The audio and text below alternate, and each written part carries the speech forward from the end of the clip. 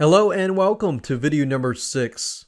We're going to talk about organizing and importing emails into mailjet.com. So we're going to be organizing the emails in a spreadsheet, and then we're going to import the emails into mailjet.com. Pretty easy to implement, but I'm going to show you how to do it. So let's go ahead and get started. Okay, step number 1 is to organize your spreadsheet, which contains the leads and subscribers, the email addresses, and the names. It really depends on what you want to do.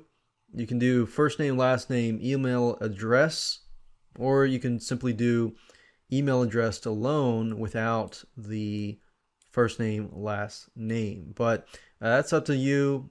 You can put the first name, last name, email address.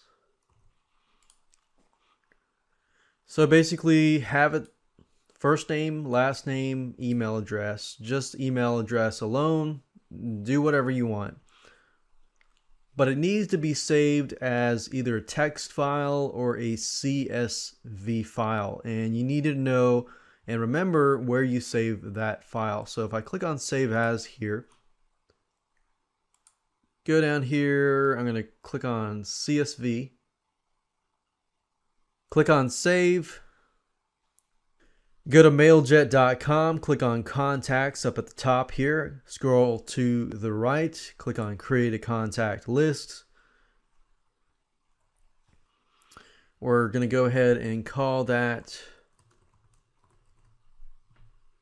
a specific name, click on Save and Continue.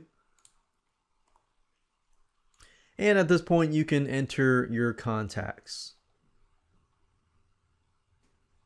So you can either enter your contacts here, or we're going to choose a file here. Make sure that you remember where the file is located. Click on Open, click on Save and Continue. And there we go. Mailjet wonderfully will automatically detect your contacts and add them to the list.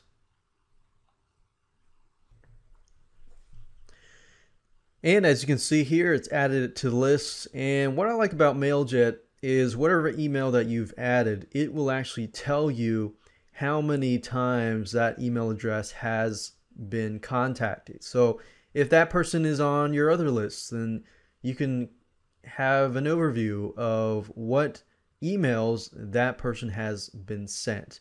You can manage them, you can delete them. You can also unsubscribe them if you want to do so. And whenever you see blue, that means that somebody unsubscribed. So you can either unsubscribe somebody or they can unsubscribe themselves. And that's it. Let's move on to the next video and start creating campaigns.